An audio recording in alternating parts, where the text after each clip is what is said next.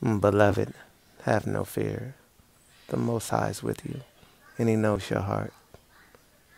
This is what He's talking about.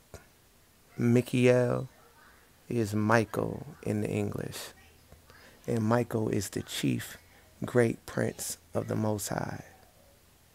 He is the guardian angel of the children of Israel. That is Michael, or Michael in the English, or Micah. Now, when you go to Daniel 12:1, this is what it's talking about. At that time, well, that's the New International. You can read any of these versions, it doesn't matter.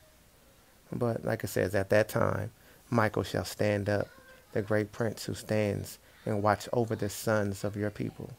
And there shall be a time of trouble, such as never was since there was a nation, even to that time. And at that time your people shall be delivered, every one who's found written in the book of Yah, the book of life, the book of records, the book of scrolls, the remnant, the descendants of Israel, all those who's written. So that's who Michael represents. He stands and looks after the children of Israel. This is like one of the first times that an angel is called by name in the book of Daniel. So that's who Michael is. Michael is that. So it tells you he's the great prince, the chief prince angel of the Most High Yah. That's who Michael is. That's who Michael is. That's who Micah is. And that's what he's here to do. At that time, he, like the prince who has charge of your people, and there shall be a time of trouble such as never before.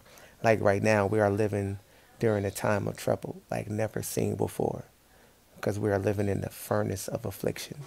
We are living in Jeremiah chapter 30, 1 through, let's say 1 through 9, or you can just say the whole chapter.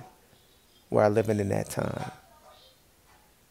And Michael is who, Michael or Michael is who Yah charges to protect the children of Israel. He's our protection right now. So that's what he's talking about.